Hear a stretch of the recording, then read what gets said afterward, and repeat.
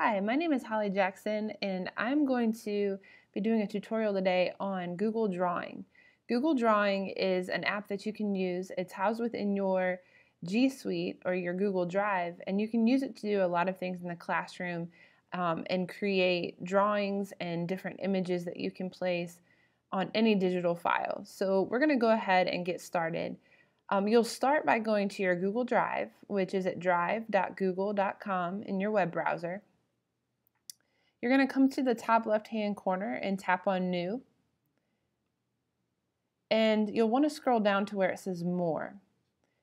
As you scroll down, you'll see there's an option for Google Drawings. You want to tap on that. What will happen is your Google Drive will open you a brand new Google Drawing. This will save automatically in your Google Drive, just like any other Google file. You can title your drawing by tapping right here. So I'm just going to put practice. And what I'm going to make is a Venn diagram because I'm going to be placing this into a presentation I'm doing or a slide deck that I want my students to be working on that I'm going to assign in Google Classroom. So you can see there's a lot of different tools here that you can insert text boxes, images, you can add comments, draw lines. I'm going to go ahead and add some shapes because I'm making a Venn diagram. So I'm going to tap on a circle.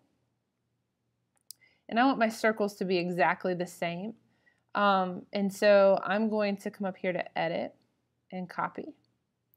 And I'll go to Edit and Paste. And I've made a second circle. And you know, with a Venn diagram, I want them to overlap. You'll see some red guidelines popping up.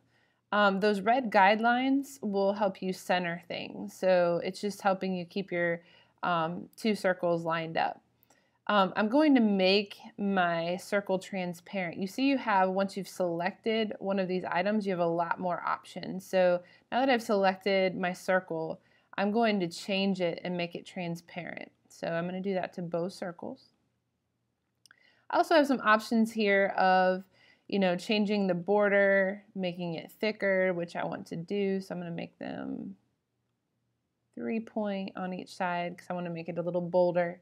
One neat thing about all of these shapes is if you double tap them, you can type in them. So we know with a Venn diagram, we'll put our differences here. Say I want that to be centered in my circle.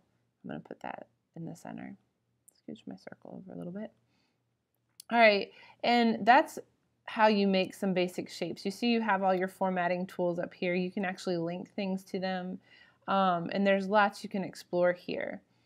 But let's practice and pretend that I'm all done. So what I'm going to do is I'm going to share this, or I'm going to save this as a file. You have a couple of options. You can go ahead and insert it right into a new document or presentation. I want to download this as a file. So say I want to put this in something else, I'm going to download it.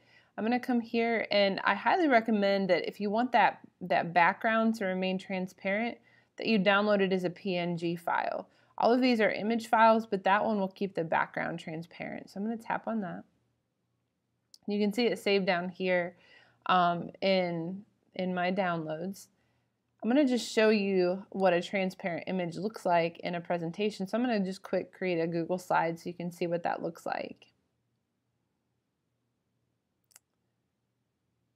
Get rid of my text here because I'm just going to make this an image. It's going to be a Venn diagram I want my students to work on. I'm going to change the background so you can see what it'll look like.